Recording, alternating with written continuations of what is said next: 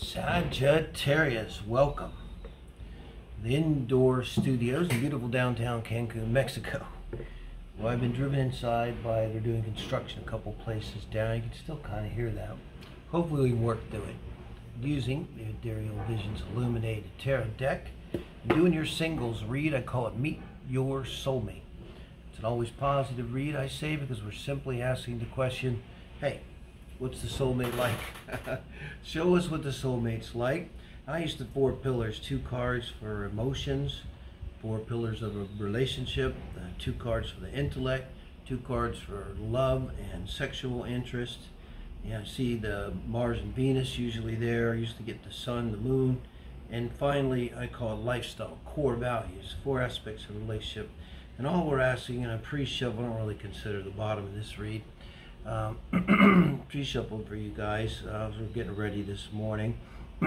Always for you, Fridays is Sagittarius Capricorn Day. So heart spread is up for the month of December, and put out that again next week if you have someone on your mind. I like to think of this as if you're totally single, completely single. It's like we're clearing the plate, you know. Jupiter's going retro direct now. It's going to be kicking butt. It's like 20. Where's Jupiter now? 25. Yeah, 25. The sextile my sun today. That's sweet energy. I feel pretty good. Last couple days, better and better. Finally, Sag, Sun, Mercury, Mars, Jupiter. So you know, I'm feeling it. So I feel like good things are going to be happening. So this reading is really a predictive read. It's meant to read like someone's probably not in your life now, someone that's coming. The time frame is the first half of December from now, okay? Might be your birthday's in there somewhere. Mine's 17th, so let's see, that could make a difference. So 2 of Cups, this is showing in your person's emotional aspects. It's rather appropriate there with the King of Cups. Let me look at the intellectual now. The 8 of Cups, my goodness. In the 9 of Swords.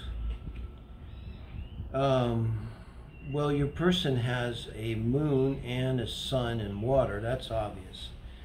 And the King of Cups, I always gotta stop and say, it's like my favorite card in this deck. Yeah, somebody, doesn't that look like Jim Morrison from The Doors? He's got the Pisces necklace, right?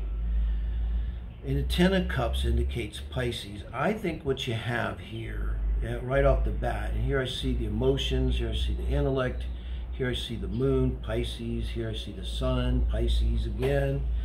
And it's really emphasized if it has a lot of power. When you have your moon and sun in the same sign, they could be conjunct. I've dealt with several people.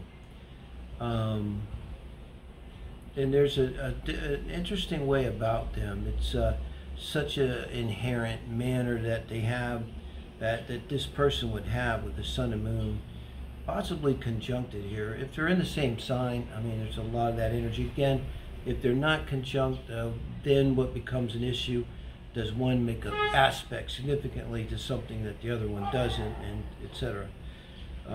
But they're still going to be wanting to act in a same way. So you usually get somebody that's really stable. I think of those pop-up dolls when I was a little kid, a million years ago. I love these things. They're cheap. You blow them up and they have a little sand in the bottom, and it's shaped like a clown or whatever. Donald Duck. You're a kid, you punch it and it pops down, floats down to the ground, and pops right back up because it's weighted on the bottom now. And it's kind of like this person's internal structure when they have that sun, moon conjunct. It's so much as part of their nature. It's like they just kind of like rapidly put themselves back together, but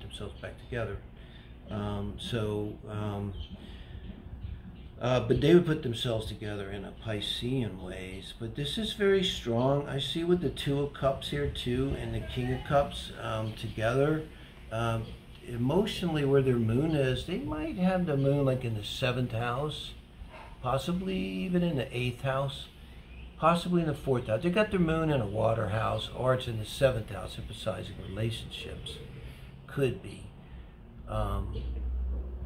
So they're going to be extremely emotional. That's how they're going to come across. I mean, I'm not saying you're going to make them be crying. It's just they probably got really big eyes. They probably got big watery water eyes, you know, that kind of thing.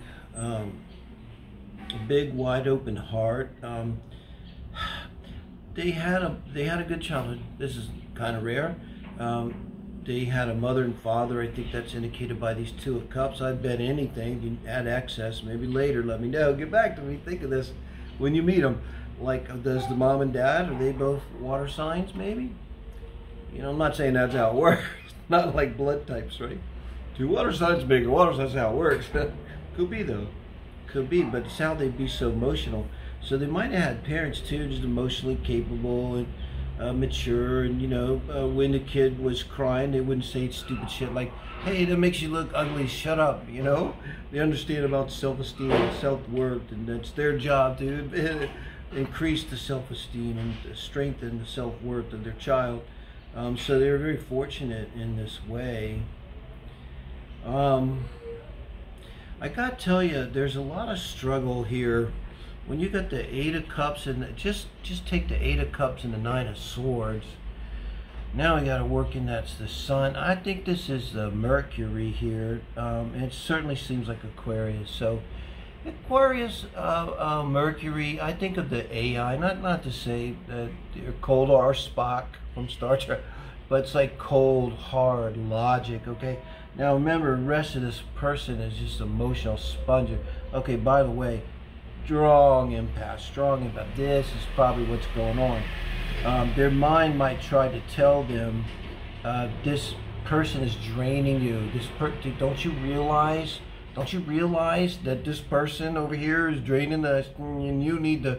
And so they would have had to go through some process, I think, by now, dealing with that. So they might tell you about that. I'd like to read for the inner processes here of what goes on.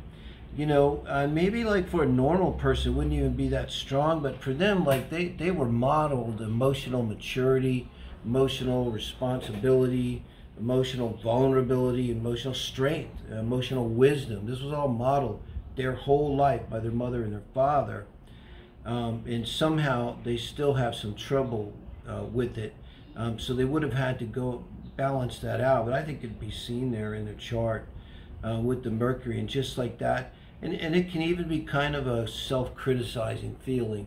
Mercury's the mind. When I see Mercury, it's like, how do we talk to ourselves inside of ourselves? Nobody knows that. Astrologer, it's amazing. I think you can take a pretty good guess sometimes. If you really look at somebody's Mercury, the house, all the placements, the aspects, and you could kind of say, because sometimes we may not even know how to articulate that. We may not even realize that we have a relationship with our own mind, but it's so powerfully seen with Mercury here. And it's Mercury, you got to remember, it's always thoughts, it's always communication. It's not its job, just as Mercury, doesn't matter what sign it's in, it's actually debilitated in signs like Pisces, right? Because it's like underwater. How can I talk? How can I think? I can't even get a breath of air. So, you know, it's debilitated there. But a Mercury in Aquarius, as an astrologer, I just noticed over and over and over, very strong. I've never once seen someone with a Mercury in Aquarius who didn't have a really good, capable mind. It's fixed air. It just seems like they were. I'm not saying they're all geniuses. They just all seem to have a very capable mind, could accomplish and focus on mentally whatever they needed to do. But I see too with this person, with this Eight of Cups, you know, this really could be a Pisces person, has some addiction things, but could be, but also if it is, it's also they overcome it. I'm assuming they're over, you know, they're adults now. I think they would have worked through this if that's the case. But also it's the case that this is someone that has to learn how to deal with being a strong empath. People make this person ill. They will tell you this. And that's probably how they knew. They probably had an illness and an illness and an illness, and finally somehow it got associated with the relationship, very most likely, okay? Because a person like this, you stick them in a difficult, stressful, unloving, toxic environment, in a relationship and with sex and intimacy, and you do that maybe for all of us, but especially like this, it doesn't probably take long before this person's going to be physically ill. So that's the story. So that's how they learn to deal with this, you know. And it doesn't help to have an Aquarius Mercury because it doesn't miss a lot. Mind like a trap. You're going to see a lot of total recall there, right? King of Pentacles. Now we're looking at their sexual and their love nature, guys.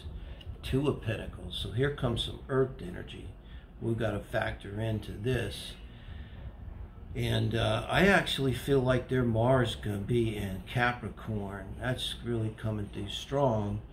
But I think their Venus in Taurus here. You know, it's not Taurus card, but if they're Pisces, I got to think what most likely their Venus is going to be in. And this makes a lot of sense because also this process was a real challenge. They may talk about this, okay? In their late teens, in their early 20s, they went through some process of, it would be in the chart, I mean, so many different ways that you would see that. This is kind of Plutonic looking to me, of real change and transformation. And they really emotionally let go of a lot of stuff. You know, I wouldn't be surprised if they might have had some kind of therapy at that time, some kind of intervention at that time going on. But from that, I think they learned a lot, you know. And you see coming up now as the King of Pentacles, you don't get any more solid than that. And so Taurus, Venus, you know, I'm Venus in Scorpio, Sag, so I had the Taurus Venus. And it should be great there, right? I mean, second house, Venus rules Taurus. I mean, this should be a lock. But, you know, one thing about the Venus, you know, I asked my girlfriend, I was involved with at the time, I was very serious about, and I said, hey, I read that, I'm an astrologer, that's kind of how I did, I wanted like a kid. Hey, I was reading an article that I heard that Taurus, Venuses often had contact with all of their exes. She laughed like Aries, so she laughed really hard. She's like, oh my God, I'm literally friends and probably in contact with every one of my ex-boyfriends. This is like 50-year-old woman, you know, since I've been dating in there, yes, Venus and Taurus, you know. But it's kind of like a Venus in Pisces, I think, in that it tends to be an unconditional love, universal love, you know. So they just sort of, we want to open your heart and be loving, but with the Taurus Venus and all this Pisces energy, it's still going to be emotional. I'd say Taurus is the most emotional earth sign. And when you put the Taurus Venus, in emotional, they tend to be really concerned like about your feelings, their spouse. So you, and the funny thing with your, a lot of times I see someone, maybe to the rest of the world, they maybe show a hard face, but maybe to you, it's like baby doll, baby boy, you know, whatever, like goo goo gaga. But no, this person's pretty soft. I think their persona is going to be soft, caring. I mean, you're going to feel like this person really cares just by, I don't know how to say, just by looking at them. You're going to look at them and go, wow, you really, like that, you know, some people you're going to look, you look at them like, wow, you're probably really smart, aren't you? You know, just by the way they look. I think it's going to be like, wow, you really care, don't you? You know, and now the Capricorn Mars, where Mars is exalted. So their Venus and Mars both are very well placed. You know, they have this dignity about them that gives them strength in their chart and power. So I think it might be a bit surprising, particularly if you're intimate with this person and in contact with them, to find out that they are Pisces. You know, they could almost present themselves more as an earth sign. I think too there would be more self-contained than you might expect from a mutable water, like a mutable fire, any mutable sign. You would think, but earth signs are self-contained, you know, fixed, in the case of Taurus here. And the one thing you shouldn't really have to worry about with this combination, and it's not really what you have to worry about anyway, this is your person, again, it's not triggering. But I will say this, so consider this. This is a person that plays for keeps. This person falls in love. They think it through. It's got to be Taurus. Taurus, like, is it real? Is that faux wood or oh, that's hardwood. Okay, I'm down. So that's what's going on with them, you know. And so anything I'm thinking they got involved in, if they got out of it, it wasn't their fault. They probably weren't in a lot of relationships, because they probably, look at this, are measuring things with Capricorn, very concerned about, is there a future? Can we build upon this relationship? Taurus wants to own it. That's another thing. I mean, if you're like an Aquarius Venus, bye-bye. I mean, they're going to want to own you.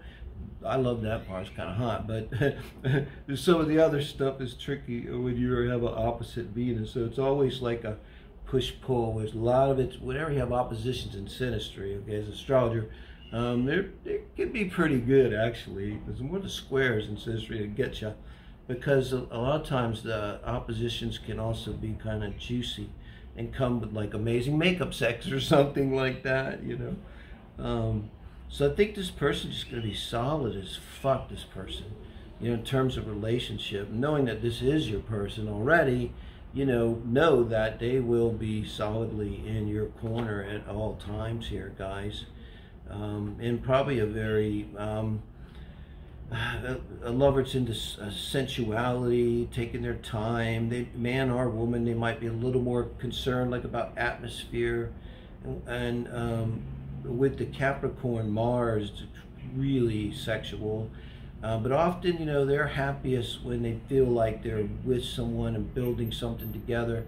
So it's like a real monogamous, kind of grounded sort of energy here. The sexual, it's not like a fiery, sexual energy for sure. Okay, Sag, 8 of Swords, Page of Wands. So we have the 8 of Swords and the Page of Wands for their lifestyle core values. I'm thinking about this even. Let me just go ahead and clarify both of those with the 4 of Swords. Yeah, so they have 2 episodes. One episode is emotional in early life. And remember I was saying, if someone goes through that's this much of an impact of a sponge, they will get sick. I think here, particularly with this, I'm clarifying really both of these. I got to include both of them. But with the 4 of Swords, clarifying this Page of Wands and the 8 of Swords, it's somebody that has a very difficult beginning.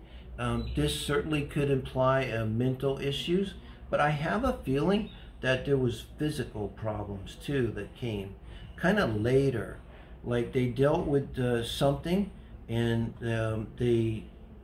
this emotional issue, probably like say the late teens, early 20s, and then they sort of started their life, and there was something physical that came in. I don't know, God, I could go into my stuff, but I was in MS, but I had a catastrophic autoimmune attack at 47. Typically MS will hit sooner. I don't know about diagnostic here, but I'm talking about something hit them that was hard. This wasn't easy. And even this page now is kind of facing back into the reading, back to the 2 of Pentacles. That's the Mars. You see a lot of the physical body, and this implies healing. So you may meet this person, I feel like, in a time of healing. I don't know, Scott, you could meet this person in a doctor's office or setting or a group that's for autoimmune boosting natural herbs. I'm just thinking something like this, Sagittarius. So let me know, my fellow Sag, what you think. Please leave a comment, it just helps the channel. Do share, tell a friend, and if you haven't, subscribe, hit the bell. But you'll find that on Fridays you'll see Sag and Cap here. Thank you guys.